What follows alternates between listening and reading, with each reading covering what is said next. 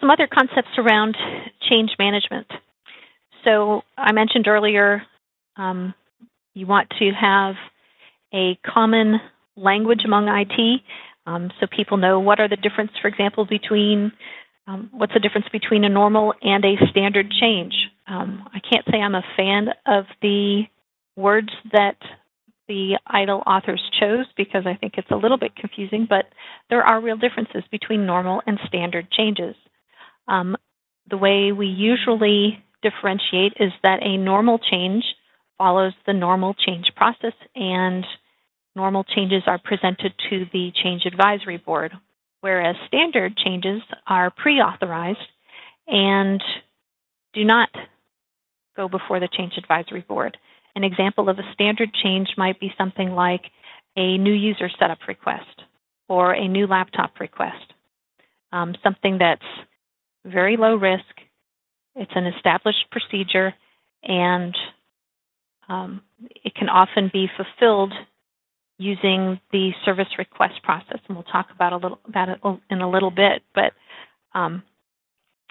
essentially, the standard changes will be approved at either the service desk or a manager level, as opposed to the full Change Advisory Board level. Emergency changes are much like normal changes, except that the time frames are compressed. So just like it sounds, an emergency change is a change that is requested to resolve a particular incident or other type of outage, or to prevent an outage within the organization. The time frames, usually we're talking in a matter of hours or days, so it can't wait for perhaps the weekly Change Advisory Board meeting. And there is a Change Advisory Board that provides the approval. It's usually the ECAB, or the Emergency Change Advisory Board. And membership to the ECAB does vary just based on the particular categorization or the product related to the specific emergency change request. Some other key concepts when we're talking about change management. I've mentioned the Change Advisory Board. So there's a group which is chaired by the change manager that meets on often a weekly basis to review changes for approval, and I'll show you a full recommended agenda for the CAB here in just a moment.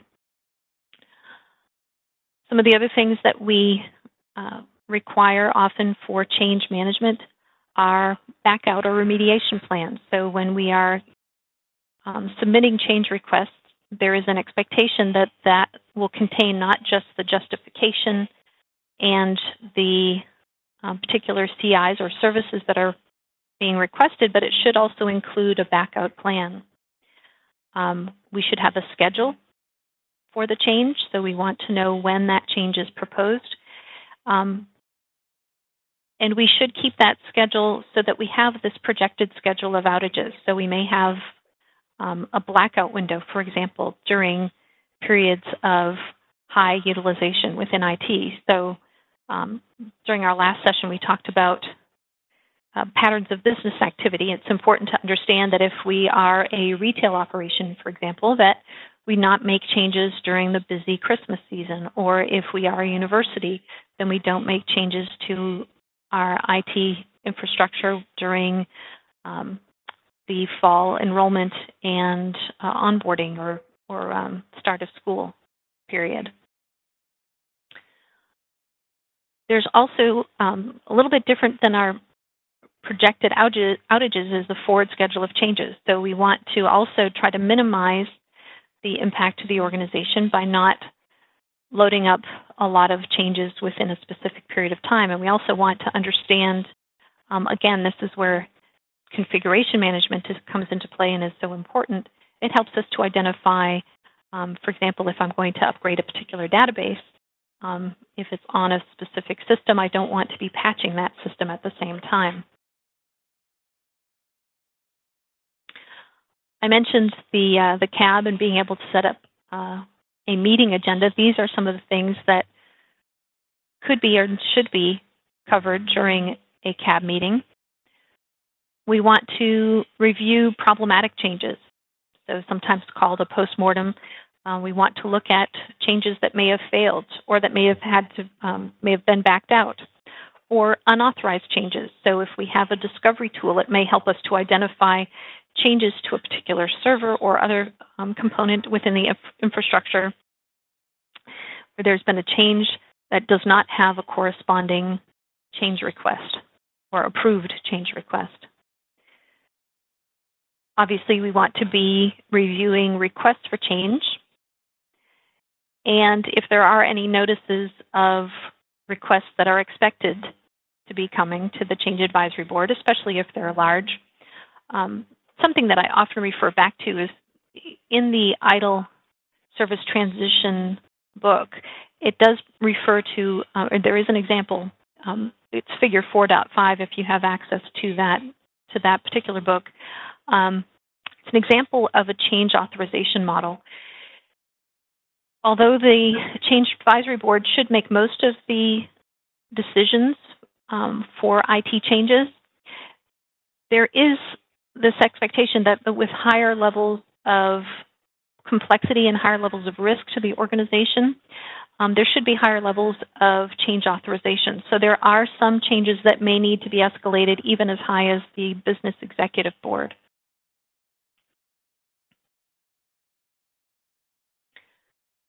Something else interesting here, the change management process itself should be reviewed. And as a process, just like with documentation and some of these other intangible types of assets that we have within the organization, the change management process itself should be regularly reviewed, and there may be requests for change to the change process itself if it's for some reason cumbersome or perhaps not adequately addressing the risk to the organization. There are several phases to the change process. So we have the initial initiation when we have the request for change submitted. I mentioned that you should open up the process to the end users and customers, but also there may be people within IT submitting requests for change, or even vendors. So vendors may provide notification of new versions, point releases, hot fixes that may then result in requests for change. There should be a period of risk and impact analysis and assessment. That often comes from the technical specialist, subject matter experts, and that information then gets forwarded on to the Change Advisory Board, who in turn provides a recommendation for approval or rejection of the change. The change manager would log the approval if it is approved, which then leads to the implementation of the change and ultimately the review. Now, the implementation arm of the change management process is typically handed over to the release management process. So there is sometimes some confusion about, well, when does change get handed off to release? And it's usually during this implementation phase. In release and deployment management, the goal here is to create the release and deployment plans.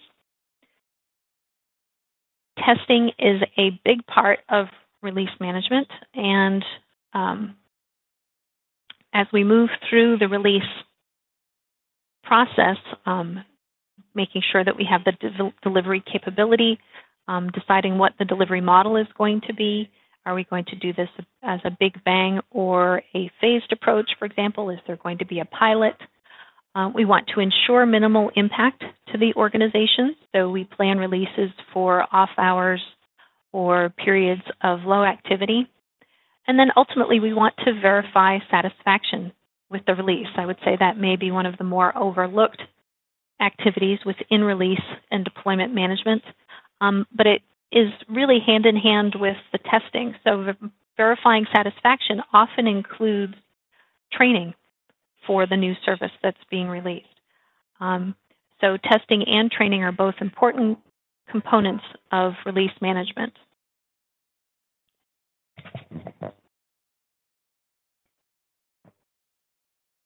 In talking about training, knowledge management is an important component of training for the organization. So I'm going to bring up the components of knowledge management here.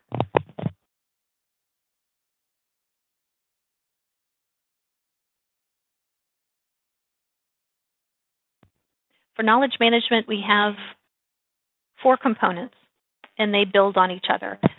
With increased context and understanding, we go from having data initially, putting that data together, we develop information.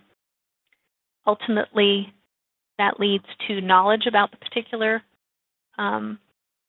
service that we're providing, and then ultimately wisdom, which is kind of a lofty goal for IT.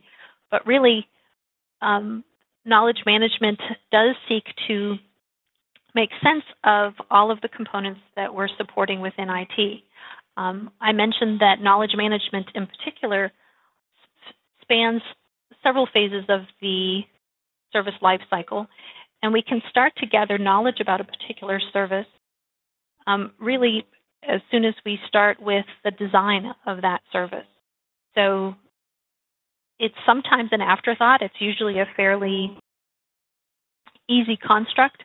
Some of the things I would recommend for knowledge management, and if you are building a knowledge base for the organization, an important thing is to have a system that will either remind you or at least have some mechanism for review. So when you have a knowledge base, knowledge can be outdated very quickly. Applications change quickly, and services are upgraded often. So we want to, usually on an annual basis, be reviewing the knowledge. So when you create a new knowledge article, for example, it's helpful if the system you're using has a way to set a review date so that you can be reminded at a later time to review and update as needed the individual knowledge articles. It's helpful also if you can share this knowledge beyond IT. So there may be some instructions that are to a technical degree of complexity where you may not want the end users attempting some of those fixes on their own, but really for those end users who are comfortable with the technology and who are going to go and search the knowledge base, can be very helpful to have that knowledge accessible to them. So really, as early on in the process as you can, it's important to be able to capture the knowledge that's being generated either by the developers or by the designers of the service and put that into the knowledge base for future reference. So those are the processes of service transition that I wanted to review with you all today. There are some other concepts that I wanted to reference here, and I will also be reviewing some of the KPIs or key performance indicators that are specific to the service transition phase of the life cycle.